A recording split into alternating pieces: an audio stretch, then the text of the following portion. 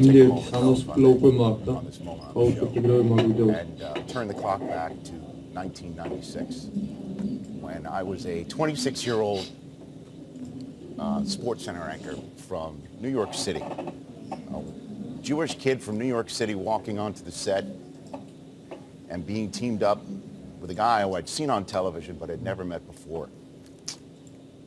A proud African-American Chicagoan by way of North Carolina due to his school, Bleeding Carolina Blue.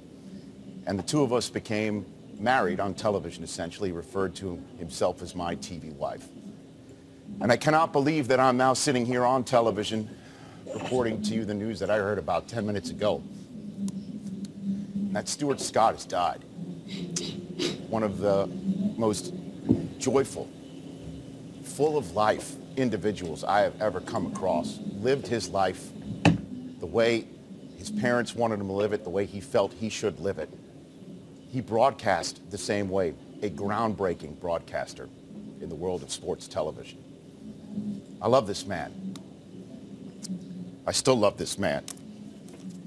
And the fact that he has passed away is absolutely mind-boggling and a travesty. He battled cancer as bravely as anybody else. And I know there are many people out there who are battling cancer right now and Stuart would want you to know to keep fighting.